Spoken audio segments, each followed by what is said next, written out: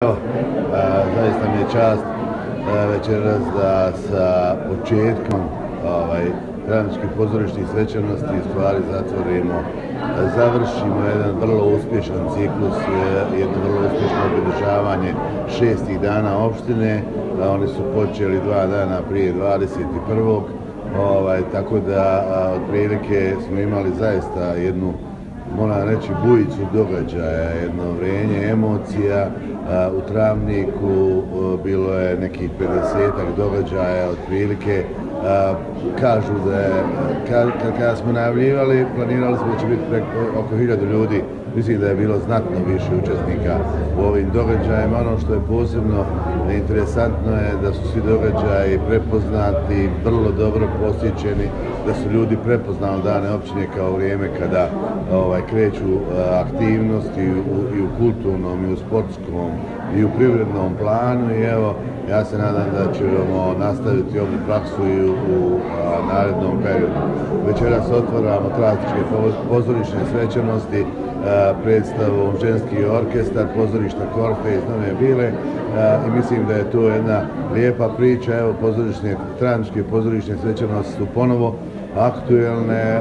Vidio sam i djecu koja uvježbavaju svoje predstave, koji uvježbavaju glumu.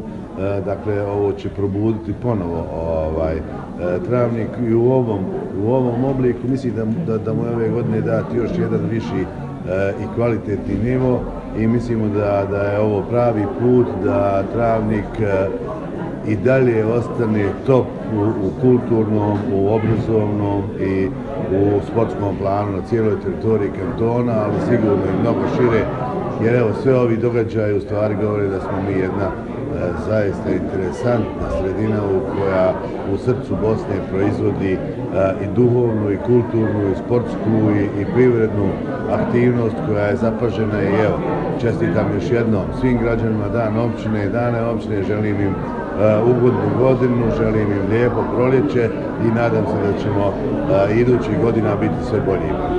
Evo, s radošću možemo reći da su počeli drugi poslijeratni Travničke pozorišne svečanosti TPS 2017, koji su ove godine zaista podignuti malo viši nivo. Dakle, imat ćemo 9 dana, 10 predstava, jedna profesionalna radionica, bit će tu amaterska, poluprofesionalna, profesionalna pozorišta, dakle, sadržaj različit za djecu, za mlade, za odrasle, jako interesantne predstave i nekako prošla godina se bila fokusirana samo na Lašansku dolinu. Ove godine izašli smo čak iz regije, jer imamo gosti iz Hrvatske.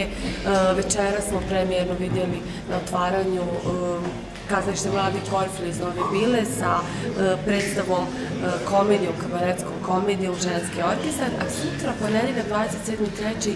očekuje nas otvorenje Svjetskog dana teatra i onda idemo sa značajnim muzejom iz Travnika. Oni se predstavljaju sa scenskim kolažom na Obnovcu Ivo Andriću, sve moje iz Bosne. Tako da evo, pozivamo naše sugrađane, mladi ljudi, zaista kad imaju priliku, gotovo većina predstava je besplatna, da dođu uveče, da se učimo toj kulturi pozorišta, da se učimo kulturi općenito, da i nekako tu svijest razvijamo, to je zaista važno. Evo, drago mi je Travnik imao u sklopu dana općine i sportske i kulturni i mnogih događaja i nekako vidi se da se svijest podigla, pa evo, dajte da se zajednički izvratimo i ove Travničke pozorišne svečanosti.